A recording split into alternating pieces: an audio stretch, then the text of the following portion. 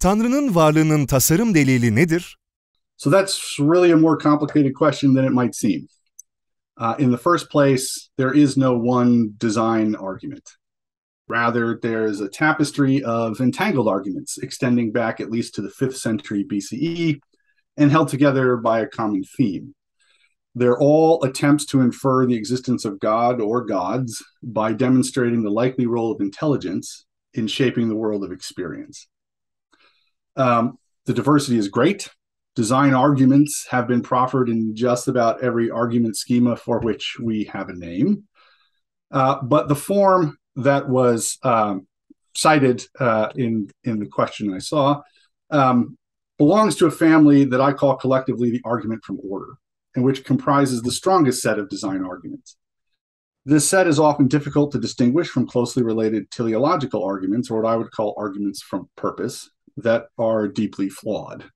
So to best answer your question, I want to isolate what I take to be the strongest argument from order, so the strongest amongst this family of relatively strong design arguments.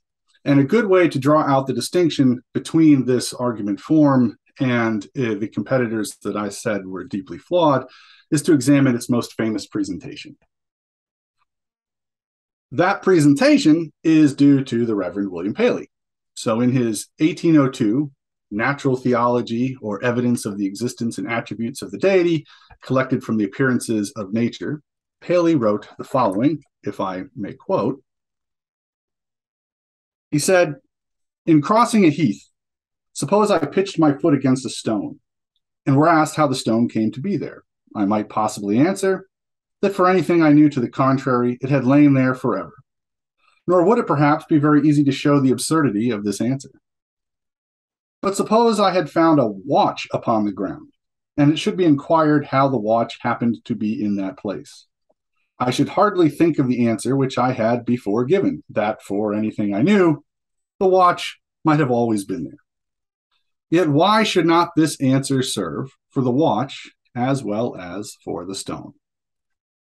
Of course, we don't believe for a moment that the watch was always there or was the product of some geological process in the field, but rather that it was contrived and created by an intelligence.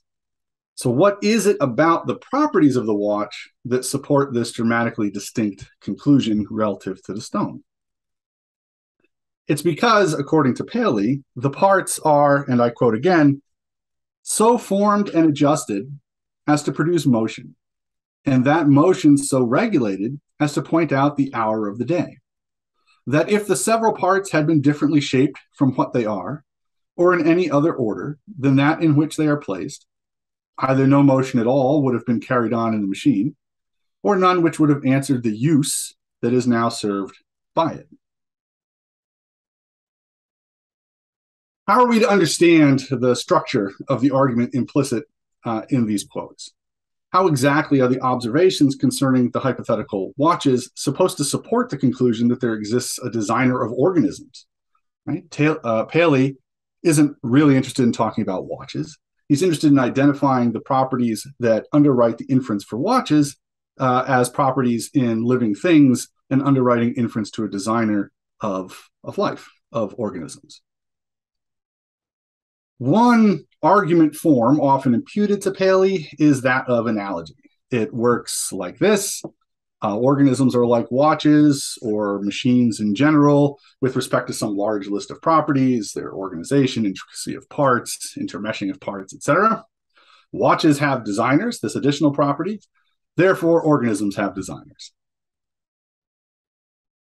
It's pretty clearly not what Paley had in mind. Paley was well aware of David Hume's evisceration of this sort of analogical design argument, and it's clear that he thought his argument free of the defects of analogy. There's plenty of textual evidence for this claim. For instance, in his 6th chapter, Paley asserts, and I promise this is the last time I'll quote, that if we had never in our lives seen any but one single kind of hydraulic machine, yet if of that one kind we understood the mechanism and use, we should be as perfectly assured that it proceeded from the hand and thought and skill of a workman, as if we visited a museum of the arts and saw collected there 20 different kinds of machines for drawing water or 1,000 different kinds for other purposes. In other words, even if we lack the experience necessary to draw an analogy between the one machine before us and anything else crafted by engineers, we would still be able to infer with confidence that it was designed. So one sample is enough for Paley, but not for analogy.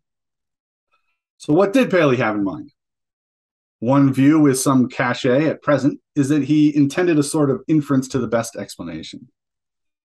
Cast in that form, the argument runs as follows. Two possible explanations for the properties found in a watch or in organisms are chance and design. The hypothesis of design makes the observed properties much more likely than they would be if produced by chance processes. Therefore, the watch or organism was designed. This interpretation is favored by a variety of authors who independently favor inference to the best explanation as a strong mode of inductive inference in general. To the critic of inference to the best explanation, this interpretation of Paley inherits all the weaknesses of this mode of inference. There's no clear sense of what best, a sense of best, unequivocally tracks truth. Each such inference might only identify what Bos von Frossen called the best of a bad lot. And formulations involving likelihood encourage one to commit the base rate fallacy, etc. So, is the argument from order as Paley intends it encumbered in this way? While some of my colleagues have offered cogent arguments to the contrary, I don't think Paley intended anything like an inference to the best explanation. Aside from the anachronism, a look at Paley's source material indicates he has in mind a sort of deductive argument. You see, William Paley was something of an intellectual magpie. Most of natural theology was cobbled together from a number of existing sources. Similarly, for many of his preceding books. He directly borrowed the entire discussion of the watch that I began with, The Watch on a Heath, from Bernard Nieuwentaite's Religious Philosopher. The latter is quite explicit about the deductive nature of the final stage of inference. So here's one more rendering of Paley's argument that is deductive, and I would suggest faithful to Paley's text. First premise. Features of organisms such as eyes and ears exhibit a purpose. Second, purpose implies a designer. And third, therefore, there exists a designer of living things. Well, at face value, this is what I would have called an argument from purpose, or a teleological argument, that family of arguments I warned about at the outset. This form is unsatisfactory, as it suffers from an irreparable defect that was first clearly articulated by the 19th century geologist Lewis Higgs. The problem is that if purpose means the end to which a designer crafted a thing, then in the first place, arguing for a designer by appealing to an observation of purpose begs the question. You have assumed what you aimed to demonstrate.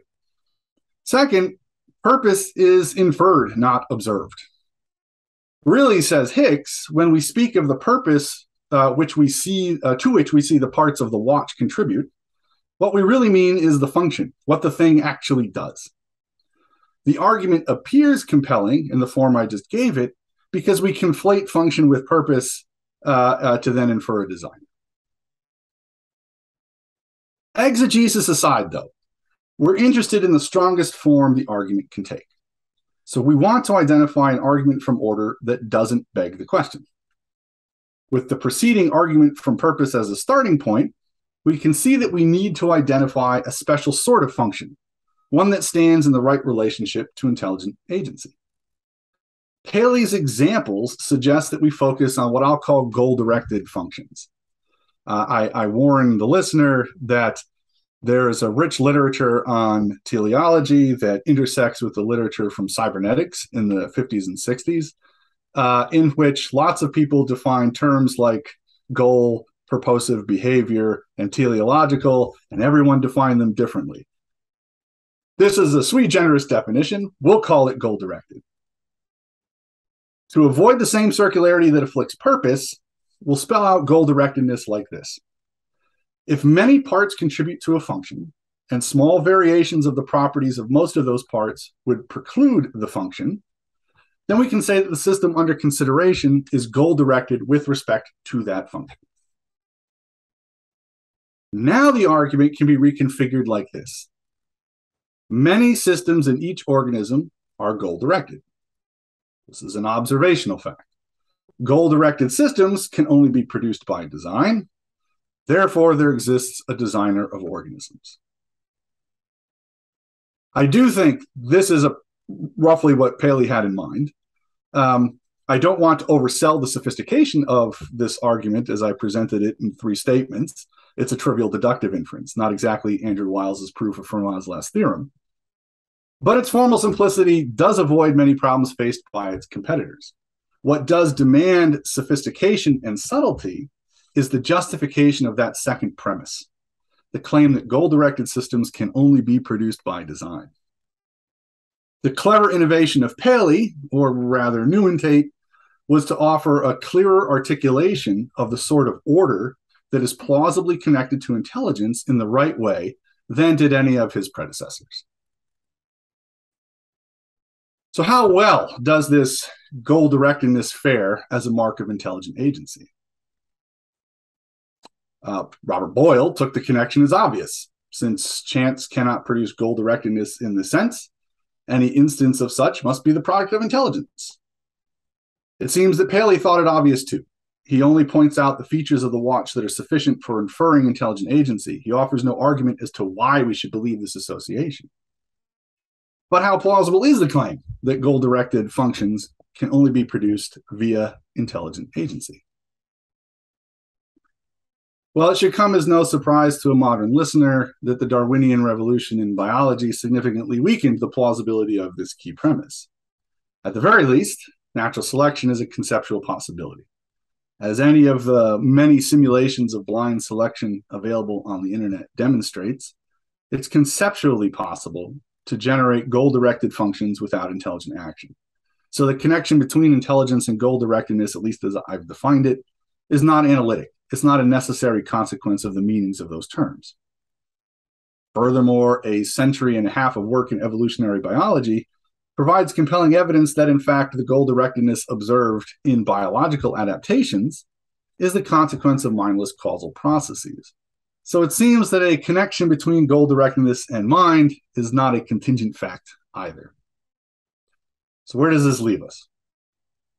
I said that design arguments are really a rich family of arguments, and that the argument from order is the strongest of the bunch.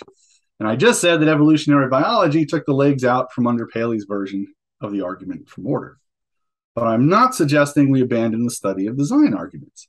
Rather, I think it's worth attempting to fix the argument from order. Let me explain. A posteriori arguments, such as design arguments, offer arguably the only compelling line of reasoning for someone who does not already believe in the tenets of a theistic faith. Of the design arguments, the argument from order is the least encumbered by logical difficulties. But to be successful, it requires a reliable, if not indubitable, mark or trace of the action of intelligent agency. How could such a mark be established? Well, think of thermodynamics. We believe that certain chemical reactions cannot occur spontaneously. That is, without the external input of energy. And we believe this on the grounds of thermodynamic theory. We have a theory of the transformation of energy that tells us if I observe a certain reaction taking place, then I can infer the influence, the external influence of an input of energy. It's conceivable we might develop a theory of intelligence that similarly precludes the possibility of certain physical states of affair absent intelligent intervention. The failure of our notion of goal-directedness, derived from the special features of a class of functions that William Paley emphasized, casts a bright light on 2 fundamentally unanswered questions. The first is, what exactly do we mean by intelligence and the broader concept of mentality? What is an intelligent agent? The second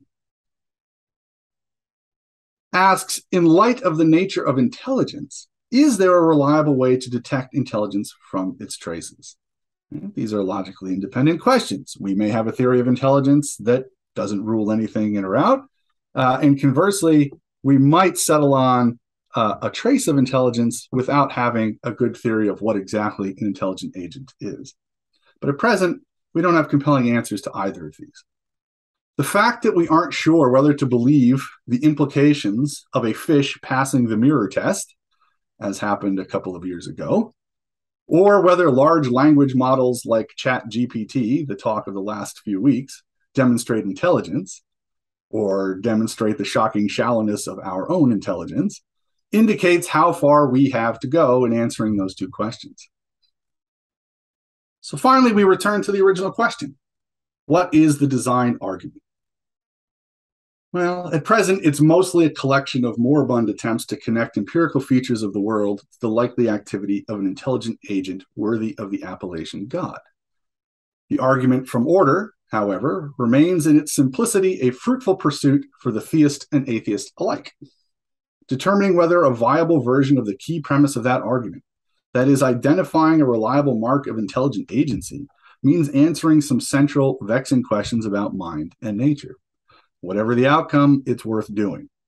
So I'd say that at present, asking what the design argument is really a sort of invitation to engage a very long tradition of philosophical debate about the possibility of inferring God from nature, and to see it through to its logical conclusion.